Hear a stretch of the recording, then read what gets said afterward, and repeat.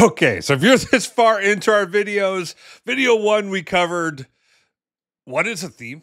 Video two, we went to like, how do you make an incredible theme? In this video, we're going to show you how to make it perfect.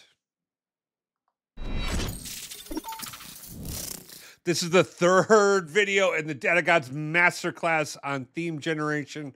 We're going to show you how you actually further refine and refactor your theme. And as part of this, we're going deep into Power BI tips theme generator. Now, one of the best things about Power BI tips theme generator is you can actually see as you're making changes to the settings, you can see what it looks like inside of the theme generator.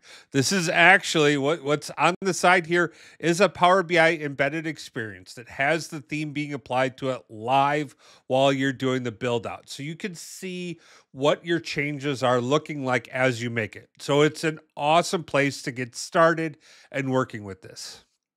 But this is not where you should stop, right? Like this is great, but you're going to extract your theme and you're going to actually start to pull up the values that you have, and you're going to apply that to a report. And I want you to actually go in and take a look at what your theme is doing for each of the visuals that you have in place, right? Like I know Mike and their theme generator is great, but you know what?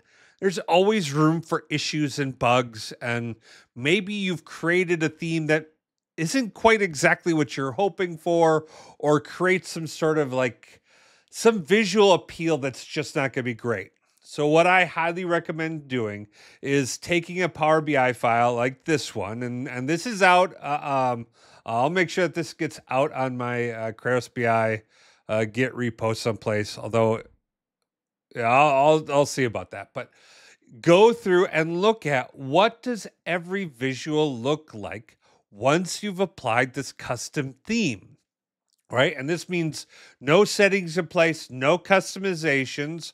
What are your visuals going to look like, right? And so that's what I've kind of done with this report is I've kind of taken every visual that's inside of Power BI that I could be using, and I've created or I've applied the theme to take a look at it, right?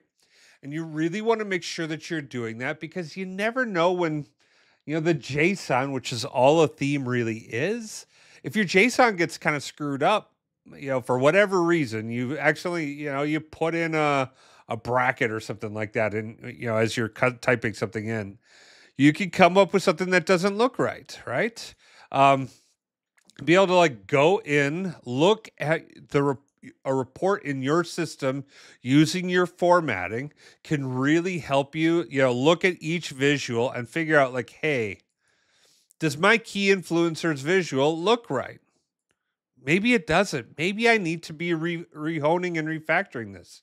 If that's the case, hey, great. Pop back over to Power BI tips, head over to the properties and go down to, go down to that visual, whichever visual it is, the key influencers visual, and go in and make some changes. Maybe I want my background color to be white on this visual, or I don't know, turquoise blue, right? Probably not a great idea, but like, maybe we want to like go in and define these things. Maybe we want our divider to like, and you know what? That's actually probably a really good one.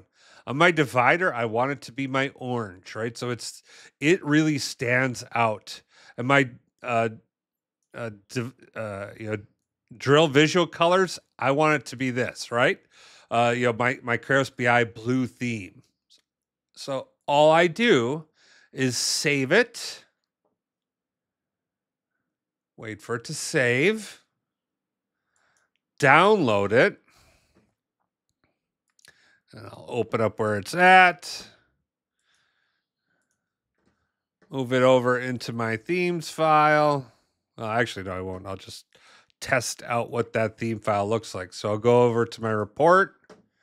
I'll go browse for themes, and it's in my downloads folder. So where did my downloads go? Downloads. Grab the theme I just created, import it, got it. And now I can go in and I can look at the report and see what changes have been made to see if this is looking right. Now, I see, aha, the blue is working. I don't like this. Like, look at this. Now I can barely read that key influencers and top segments, right? So this is just one place where I need to like go back and make changes to my theme in order to like adjust that. So I would just pop back over to here, go in and adjust that color and that text. I'm not going to go through and do every single one, but I could go in, make that refactoring, publish it, and then I'm good to go.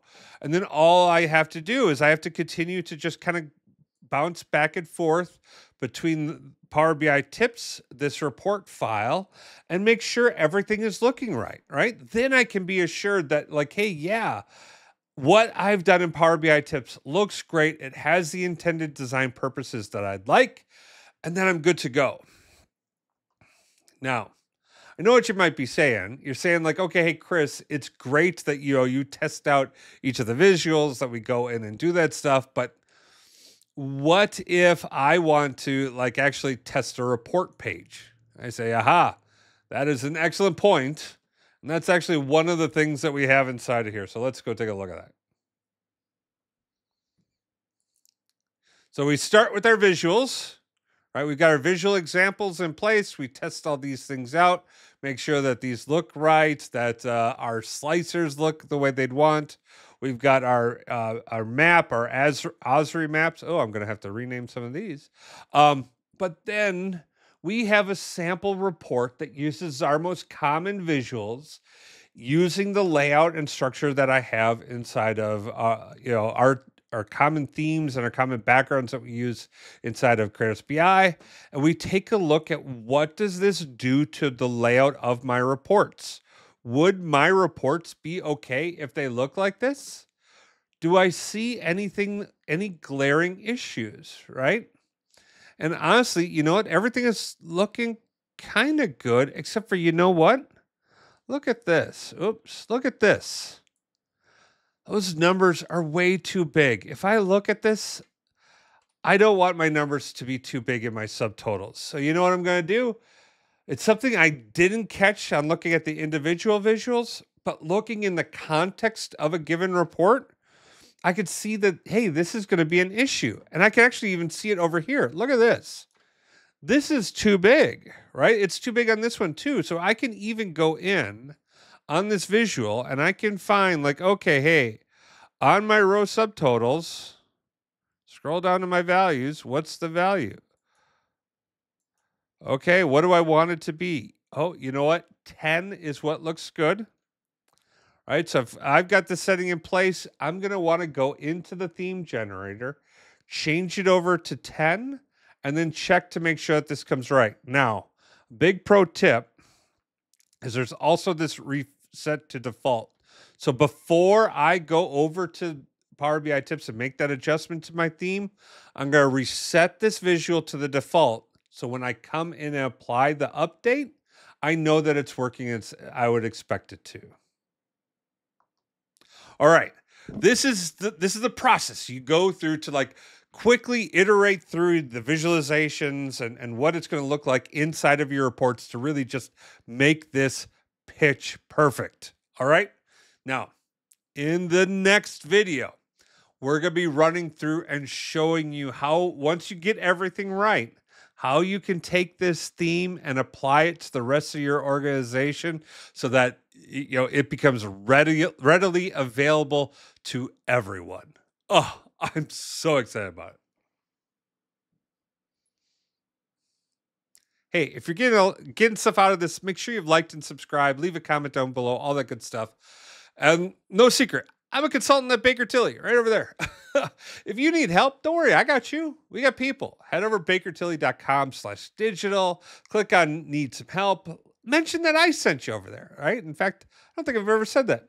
Tell them I sent you. We'll get you taken care of. Don't worry about it. But I got faith in you. And so I've got videos here that will help you take on your toughest challenges.